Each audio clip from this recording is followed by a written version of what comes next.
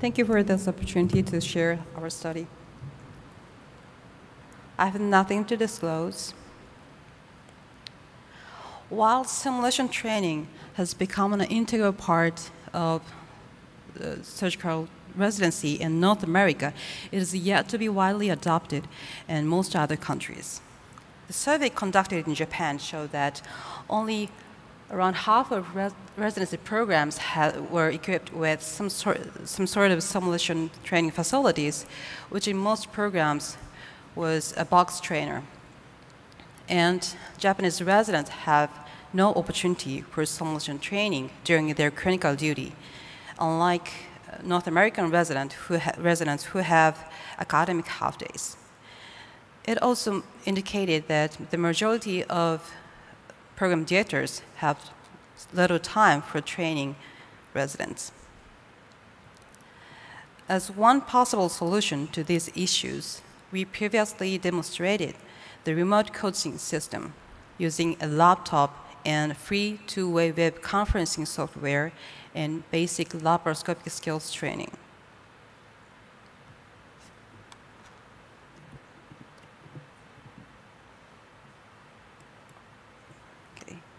The resident performed the task watching the display. Using her laptop and web camera, the image is relayed to instructor's laptop. And the instructor can easily switch to the feed from her own dry box and demonstrate the task to the resident. All materials are commercially available. This system enables not only guidance, but also interaction between them, showing each other's performance visually. These coaching sessions were shorter than 30 minutes. And considering time constraint for both trainees and trainers, a time-efficient training method needs to be developed to utilize this setting. It is well known that human working memory is limited. We are able to deal with only a couple of conscious activities simultaneously.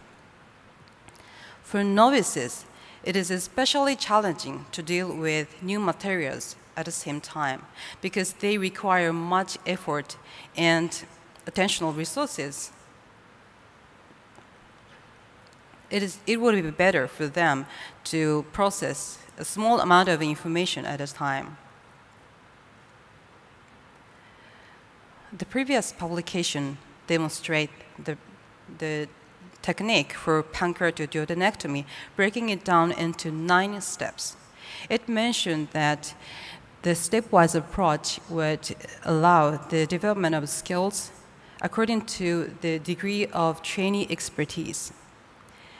The pancreatoduodenectomy is a challenging and advanced procedure, but we hypothesized that this approach could also be incorporated in basic laparoscopic skills training and remote setting. Our hypothesis is dividing a challenging task into more simple steps would enable trainees to focus on each short segment and acquire skills more time efficiently. The aim of this randomized control trial is to assess the impact of a stepwise training method in the remote setting.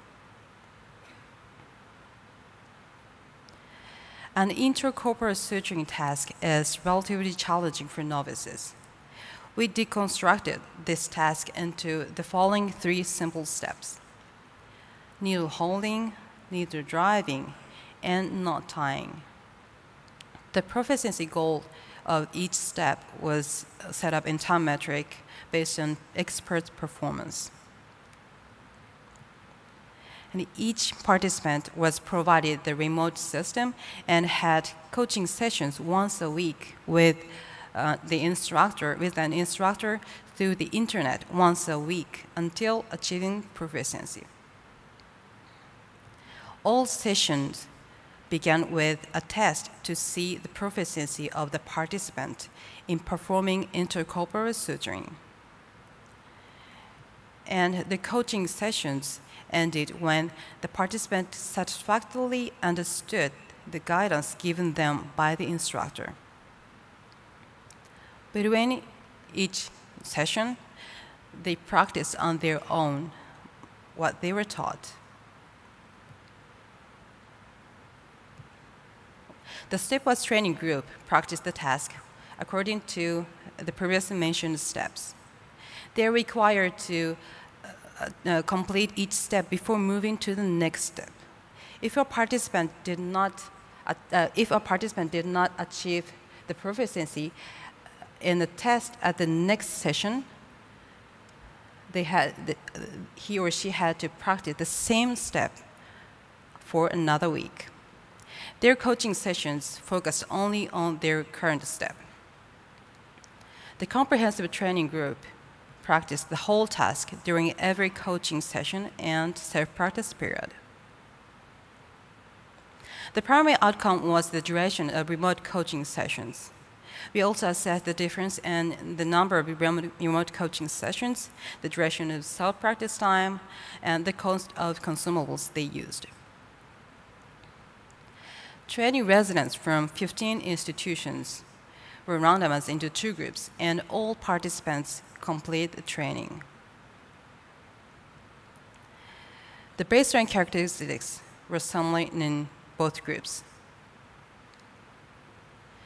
Both groups required 4 remote coaching sessions to achieve proficiency. The stepwise training group required significantly shorter coaching time per session than the comprehensive training group. There was no significant difference in total coaching time, self-practice time, or the cost of consumables. 9 out of 10 residents in stepwise training group agreed the duration of each coaching session was adequate for their training. Also, 9 residents agreed the stepwise method was useful for training and intracorporeal suturing. In the remote setting, a stepwise method was useful in remarkably reducing the coaching time per session. A stepwise approach appears to make efficient use of both trainees' and trainers' time. Thank you. Hi, this is Anand Malpani. I'm from Johns Hopkins.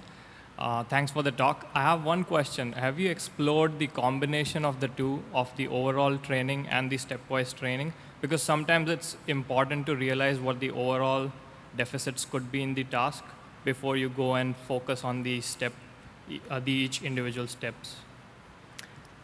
I'm sorry, I can hear your question. Could you please say any? Explore the combination of the 2 trainings and changing the order of them, doing them in a different order or combining them. Did you try that? So order, do you mean step 1 and step 2? Or yeah, because currently when they don't pass step 2, they go back to the step 1, right? And they keep doing step 1. But sometimes there is some understanding of step 1 that is affecting the step 3 as well. So if they don't get the complete picture and they're just focusing on one of these steps, does it help or does it not help? Have you explored a combination of the 2 paradigms? Did you try going back and forth or different orders? It's okay. No. We did not use the different orders because these steps are originally from the one task.